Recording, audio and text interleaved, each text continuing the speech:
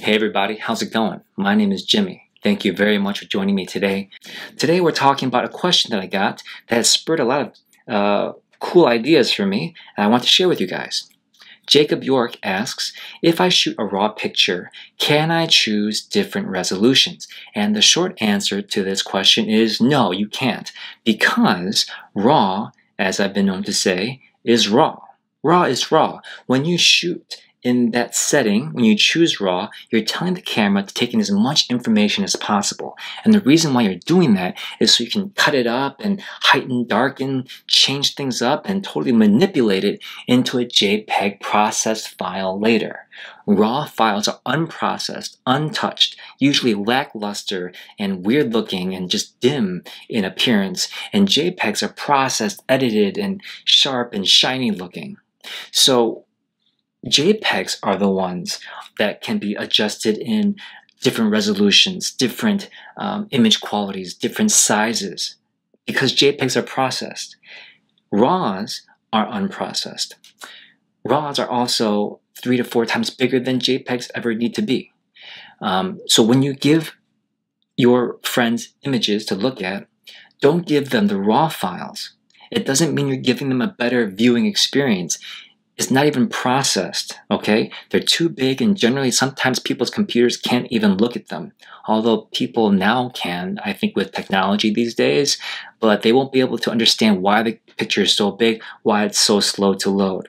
If you want to adjust certain things like resolutions in the camera, you don't pick RAW.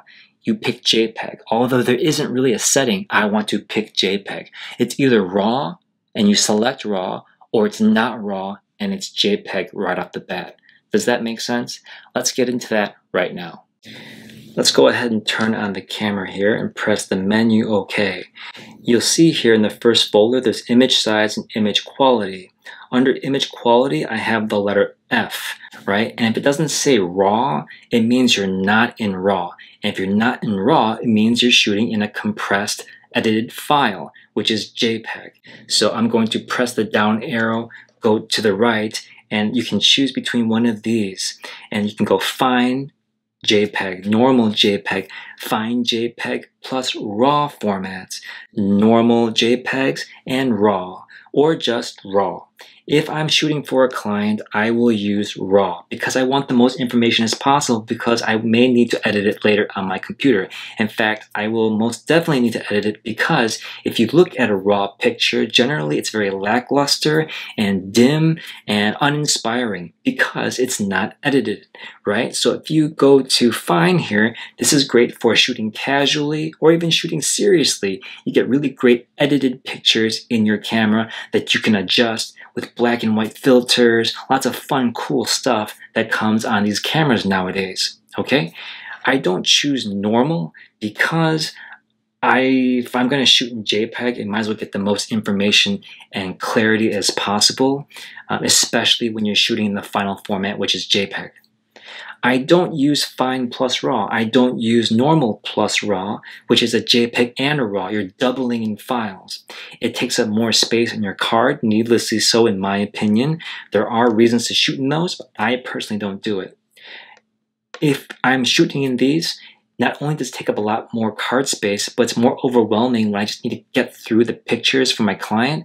I'm getting literally double of everything as I review them, so I don't want to deal with that. I'm going to choose RAW for now, press menu OK, and look what happens. Image quality now says RAW, but image size is grayed out. I can't adjust it. Image quality is RAW, but the image size is RAW. It's just the biggest, the most information as possible. If I want to have JPEGs or non-RAW formats, press the right arrow again under image quality and go to Fine. Now I've chosen that, it's back to F. Look at image size. I can adjust that again. I'm going to press the up arrow, press the right arrow to look at all these ratios that are now available to me. I can choose small formats, medium formats, or large formats, different ratios that I see fit. I'll usually choose this one, 16:9. And when I take a picture now, it will give me this JPEG. Do I edit JPEGs? Sometimes, and you don't want to edit them too much. If you really want to edit heavy into pictures, shoot them in RAW to begin with. Now, you can adjust further here with the film simulation. Remember, we're in JPEG now, but I'm going to go into the quick menu here. The Q menu allows me to look at a few things all at once. I'm going to press the down arrow here. You see those ratios? That's right there. If I'm in RAW, this won't be there. This will just say RAW, and this will say RAW as well. But because I'm shooting in not RAW or JPEG, I can adjust these as well as this. This is really fun. The film simulation, right? I can use this this rotating knob here, and I can adjust black and white, standard, chrome, Velvia, whatever it may be, sepia. And then I can go to the sharpness, shadow tone, highlight tone, and adjust further from there. Again, I'm editing the picture in JPEG here. The RAW is being processed into a JPEG and spits out the nice polished photo that you can share with your friends and family right away. If you're shooting in RAW, this will say RAW, and you'll have to edit that later in camera, on your phone, on your computer, whatever it may be.